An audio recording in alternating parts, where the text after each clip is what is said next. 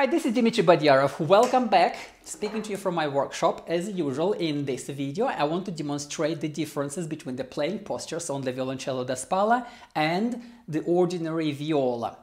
First of all, I want to put the two instruments side by side so that you can see the differences in sizes. The viola is 412 millimeters, so as you can see, the Violoncello Da Spalla is so much larger.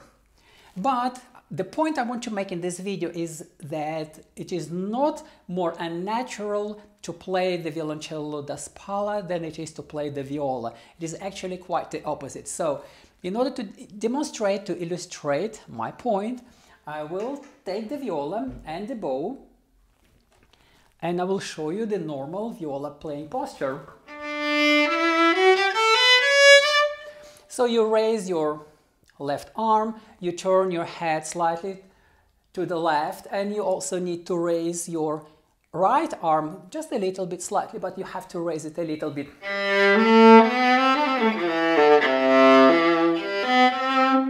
And this is the normal, healthy viola playing posture. Now I want to pick the Violoncello Da Spalla and show you the posture on the Violoncello Da Spalla.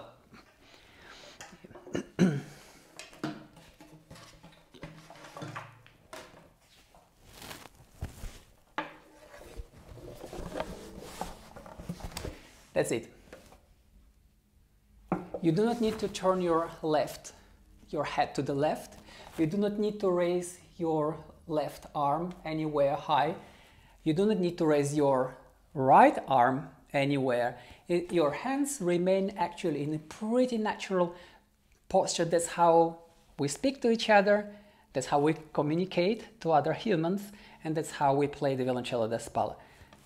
Let me pick the bow.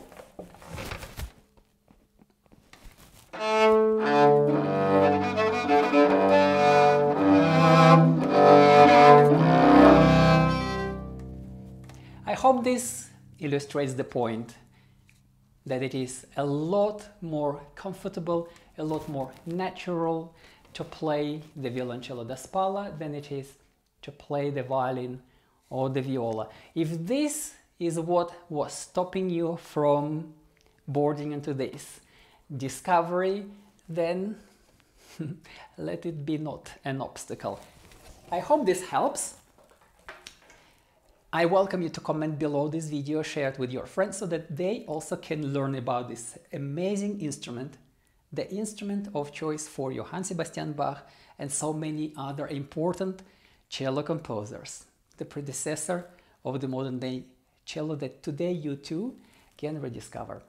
Thanks for watching. This was Dimitri Badiarov, violin designer, violin maker, speaking to you from my workshop in The Hague, the Netherlands, and I look forward to seeing you in the next video.